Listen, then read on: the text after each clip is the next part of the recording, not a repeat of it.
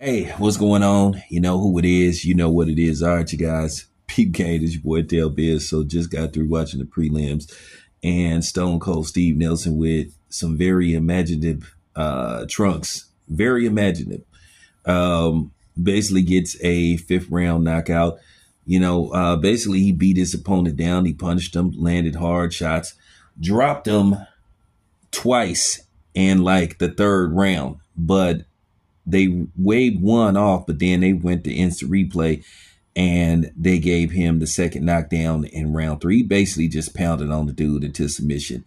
Going into the fifth round, his opponent was saying he was tired. And when they start saying they tired, that mean they ready to quit. So it was just a matter of time before Steve Nelson got the stoppage. He got the stoppage in the fifth round. So, with that being said, Steve Nelson is going through some things outside the ring. Wish him the best of luck.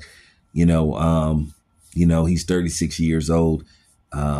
He said he wants to get some big fights, some big names. So, with that being said, let's see what happens. But it was a good performance. He broke the dude down, landing hard shots, landing great body shots, going upstairs, landing some hooks, uppercuts in between, when his opponent tried to go to the high guard. So, he broke him down and he got the stoppage. So, great win for Stone Cold Steve Nelson. So, we're about to start the pay-per-view. And like I said, those, those trucks were very interesting to say the least. But nevertheless, we about to get the ball rolling.